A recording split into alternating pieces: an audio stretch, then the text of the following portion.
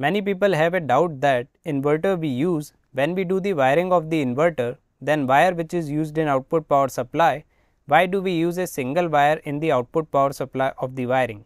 Why don't we use a neutral power supply? So let me clear all your doubts through today's video. I am using Luminous company's 150Ah tall tubular battery with this inverter. Now we get two cables on the backside of this inverter for connection with the battery. We will do connection of these cables with the battery. We will connect the black wire to the negative terminal of the battery.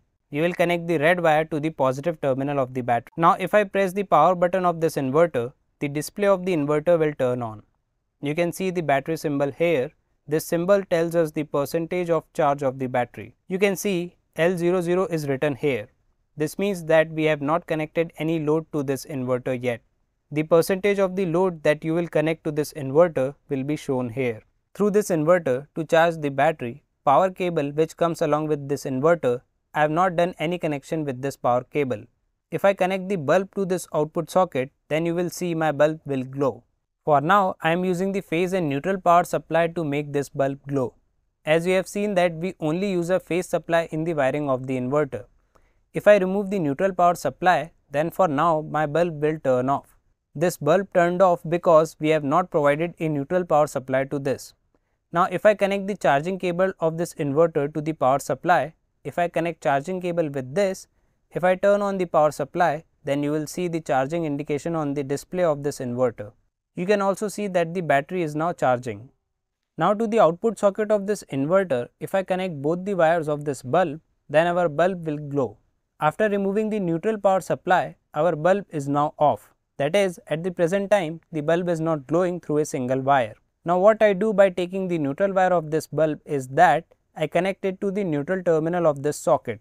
That is, the phase and neutral power supply provided to charge this inverter.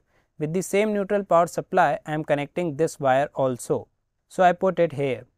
Now after connecting this wire, we have to connect the phase wire of this bulb to the terminal where we will get the phase supply in this output socket. Let me check it once. If I connect my tester with the socket, then I can see that my tester is glowing here. That is, I am getting phase supply on this terminal. So I am getting phase supply on this terminal, so I will connect this red wire with this terminal. You can see that my bulb started glowing. That is, at the present time, I have used only the phase supply of this inverter. So my bulb is glowing. If I remove this neutral wire here, then my bulb will turn off. I am removing it. You can see that my bulb turned off. So understand again how my bulb was glowing through a single wire. This charging cable of this inverter here, there is a neutral point in this charging cable. This is to be connected to the neutral point of this output socket. So to make this bulb glow, you can use the neutral power supply of the main power supply.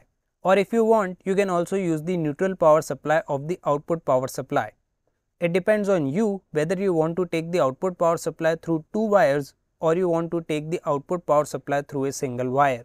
In this way, we took the phase wire from its output terminal and gave the neutral power supply from here only. So here too our bulb is glowing, and by connecting two wires also our bulb is glowing. So this concept must have been clear to you. That is the wiring of this inverter, how we connect two wires or a single wire. Now friends, if your inverter is damaged by chance, then in this condition we have to bypass this inverter. To bypass, you get a switch here. As you can see, normal mode is written here and bypass mode is written here. If you select it on bypass mode, then your inverter will bypass. That is, the power supply that is coming here will directly supply power to this output socket.